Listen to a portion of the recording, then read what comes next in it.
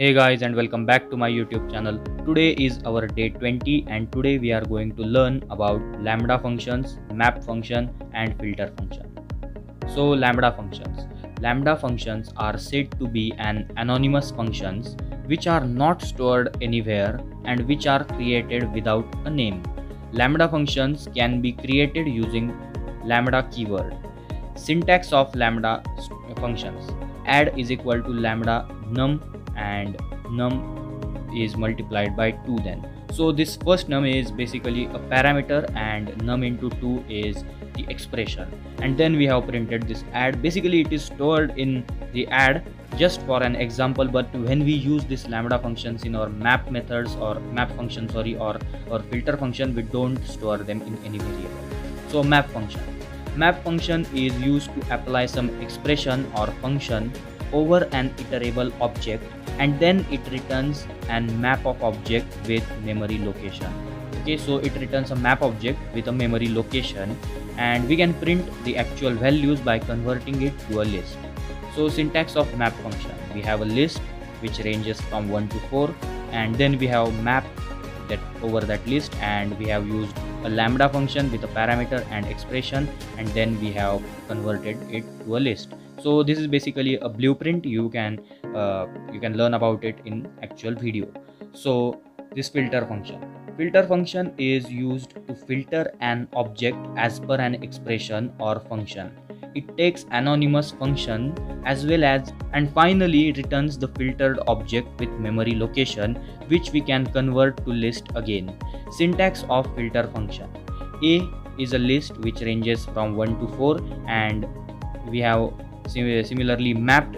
Instead of map there should be filter, so that is a mistake, so ignore it, and then we can use the filter functions similarly. So without any ado, let's get started and let's study these functions in depth. Hey guys, and I'm back with my computer, and today we are going to learn one of the most important and interesting topic, lambda functions, which are also called as anonymous functions. So basically these functions are anonymous as the name says, and we are going to learn a lot about them. So let us start with anonymous functions, and then we will move forward to map and filter methods. Okay, basically functions. Okay, so let us open Visual Studio Code first. In here I have this code from my previous video. If you haven't watched it yet, then you can find the link in the I button now, and if you haven't accessed my Python programming playlist, then you can find the link in the I button now. And if you like to watch some videos regarding Linux commands, then installing virtual machine and installing Ubuntu on virtual machine, then some videos like VS Code customizations, then you can definitely find those videos on my channel as well. So you can always see those videos or watch those videos, and they will definitely make you a better programmer as well. So with that said, let me just delete all this code here. Okay, so now moving on to our lambda functions topic. So far we have learned that we can create functions like this. So if I want a function, I can create it like this. This takes a parameter. Okay, so this takes a parameter and it basically returns some code or returns some expression. Okay, so we have learned this. Okay, so let us provide a parameter of num and the expression, let us say, okay, so let us say num, and let us add 10 to it. So what we are doing, that this function is getting a number, and then this function is returning that number incremented with 10. So let us print this add and let us pass 10 to it. So we should see 20 in here. So as we can see, 20 has been printed here. So this is our regular function, but what actually lambda function will do here, or how lambda function will act here, is basically what we can do is we can simply create a function, let's say add, and we can create this lambda function with using this lambda keyword. This also takes a parameter or multiple parameters and an expression. Okay, similarly to our normal by default functions. Okay, so let us give a parameter of num and let us give an expression, let's say number, and let us multiply it with 2. Okay, so our Python, our Pipet recommends that you should always use these type of functions except of using lambda functions, because lambda functions are not used directly like this. We can use them in filter methods, we can use them in map functions. So just like that we use them, we don't use them here. So therefore our Python is converting this syntax directly. When I save my file, our 𝗵𝗵𝗺 is converting this syntax directly. So we will just simply copy this code, or we will simply cut this code, and let us try the same in idle, which is the by default text editor or interpreter which comes with the by default installation of your Python. So simply press Ctrl and N to open new window and simply close this, and in here you can write your code as well. So I will simply paste the syntax here, and let me just format it.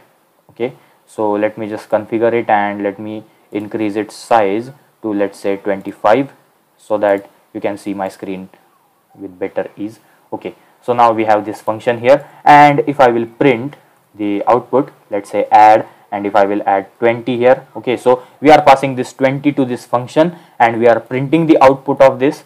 Okay, so basically what it will do is it will give the same result as it was giving. So we will get 40 in here. So let us save this file first. So I will save this file in my local disk and in our Python programs, and in here let us give it a name, let's say functions. Okay, lambda functions. Okay, so we have saved this file. Now let us run it. You can run your file from here, run module. Okay, so as you can see we get 40 here. So what is happening in behind is this lambda function is actually, it works similarly as our by default functions or the user defined functions. Okay, so you can do the same with this. Then you can create multiple functions like this. So let us create a function sum, and let us create a lambda function where I will pass a, b and c, and I will give the values like, or what I will do with them is I will basically simply add them. Okay, so I will simply add them. So there is a problem or something, so I will print this sum, and I will pass these three values, so 1, 2 and 3, let's say, and I will print this on our terminal. So let me run it. Sorry, so there is some mistake, so let me just run this program, and as you can see 6, and this is the right output because 3 plus 2 plus 1 is 6. So just like that you can execute your lambda functions. So I think you have understood that what lambda functions are actually. So basically these lambda functions are nothing difficult or nothing different than our user defined functions, but simply that they can take a lot of parameters just like our user defined functions, but you can simply execute your function and you can store the value in one variable basically. And the special thing about them, let me show you the special thing about them. So what this sum is basically is my mistake. So I have created the function named another, and I have that was the only mistake that I made. So let me just do like this sum, and let me do like this sum. Okay, so now what we are doing here is we are storing the answer of this another function. Okay, so we are calling this another function, and in this another function we are passing 2 as a value, and we are storing it in a sum. Okay, and then we are printing this sum, and again we are passing this 10 here. So let me just run our module now, and here we are getting an error again. So lambda is missing one required positional argument, and this shouldn't be here because we have this n defined at here. Okay, so that was some of the mistakes which I made, and mistakes are basically common in programming. So let me save it and let me run it again. So now as you can see 20. So basically what is happening, these lambda functions anonymously takes these values, and then it returns these 20 as an output. So basically what is happening here is, first of all, our function another is taking a value. So we have provided 2 to it, so it takes that value, and then we have provided this the answer of that another function, and we have stored it in this sum, and then we have printed this sum. So just like that we get this output here. So I think this lambda function, I think you have understood that why lambda functions are called as anonymous functions. They anonymously do the task. Okay, so basically you are doing this task anonymously. So let me just close this file first, and let me open this now. So now let us again uncomment this code. So we have this code at here, and now let us learn about map function, where you will use these lambda functions. So far we learned what lambda functions are and how they work, but now let us learn that how can they help you, where you will use those lambda functions. So you can use those lambda functions basically in your map functions. So if I have a list numbers, okay, and this list, let's say I have this list and 1 2 3 and 4 and 5, okay, so we have this list of numbers ranging from 1 to 5, and if I will print it, as you know, we will see the list directly, no problem at all. So as we can see, now what I can do with using map function, I can change all the items basically, or I can basically I can change the list, okay, or I can update the list, okay. So let me just show you, because it is hard to explain for me, okay. So I can use map function, and you can see here this map is a class, and it okay, so basically it takes a function and an iterable. So now how we can pass a function directly? So we can pass a lambda function in here. So this lambda function, and as we know, it takes an parameter and an argument. So let's say I want to multiply all of the list with 2. So I can pass this parameter x and the list as x by 2, okay. So that means that this x is an item, or we can simply rename it to item, and item will be multiplied by 2, and that is what the lambda function will do. So basically it will anonymously take all those items, and it will basically multiply all of the items with 2. So we are not storing any this result in anything, and we are not doing anything with that. So we are simply passing this lambda function directly in here, and in here now we need to pass a iterable. So iterables are basically the things which can be objects, which can be iterable, which can be iterated. So on which we can use for loops. So do you think that we can use for loops on our numbers? Yes, because numbers is a list, and that's why we can use our we can iterate over that list, okay. You can use your iterables, you can use your for loop on this object, and that's why it is an iterable. So you can pass this numbers in here, and let me just simply store it in, let's say, mapped list, okay. So we have this mapped list in here. So let me print this list. Now you will see some mysterious things going on here. So you can see map object at this location. So what is this? So this is the memory location where this map object is stored, okay. So now to print this map object, we can use our list function. We can convert this map object basically to a list, or we can either convert this thing, the function, the result of map function, into a list, and then we can store it here, and you can see the output. Our list has been multiplied by 2, or there is another way with which we can do that, and that way is basically we can simply cut this from here and you can paste it here, and basically you can convert and directly print this list. So these are the two ways in which you can achieve the same output. So let me run this code, okay. So you can get the same output with both of these approaches. So this map function is used to change elements dynamically. So if I want to change each element, if I want to take each element's square, okay, if I want to print the square of each element, then I can do this, and you can see I get the squares of elements of this list, okay. So 1 square is 1, 2, 4, 9, 3, 9, 4, 16, and 5, 25. So I can get squares just like that. Then but now you will say that then what is the need of doing this and all. So currently we have list ranging from 1 to 5, but what if our list was like this? Our list was like this, okay. Then what? Now you can see if our list was ranging from 0 to 100, then we would have to create a lot of code. We would have to write a lot of code, and this map function basically saves our time.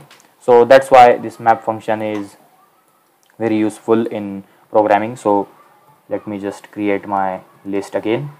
Okay, so just like that you can use map function. Now let me just comment this out. Okay, so now let us move on to filter function. Okay, so similarly what filter function will do is it will filter the elements. Okay, so using filter function it will take an function again, so it will take a lambda function. So let me provide a lambda function with item as a parameter, with item as a parameter. And what I want, if I want that this list should be filtered, that let's say we have a list like this 5, 6, 7, 8, 9 and 10. Okay, so we have this list now, and if I want to print, or if I want to separate the even numbers from the odd numbers, I simply want only the even numbers, then what I can do is I can say items, okay, modular item modulus modulus 2 is equal to 0. So what we are doing here is we are saying that take each item. Okay, so we are accessing each item, and then we are checking that is it modulus by 2, and the result is 0. So the item modulus by 2 is 0 or not. So if it is 0, then we can simply see the output. Okay, and if it is not, then that specific item will not be considered. Okay, will be removed from the list. Okay, so let's say filtered items. Okay, so if I have this list filtered items, okay, and let me just print this filtered items. And similarly, like our map function, you can see, so I have two brackets in here, so this bracket is a problem. So now as you can see that by running this, you can see this filter object at this location. So basically we have to do the same, we have to convert it to a list. Okay, so by converting it to a list, our problem will now not be there. Okay, so we don't have any problem now. And as you can see, we have these 2, 4, 6, 8 and 10. These are the even numbers which are now separated from this list. Or if I want this filtered items to be items which are greater than, let's say, 5. Okay, so the items which are greater than 5, now the items which are greater than 5 are only considered. So let me run it, and as you can see 6, 7, 8, 9 and 10. Okay, so we are now getting all the items which are greater than 5. So just like that you can filter your lists, and you can map your lists with using this map and filter functions. Both of these functions are definitely very useful and interesting, and basically the anonymous functions are very interesting, and you can learn about them.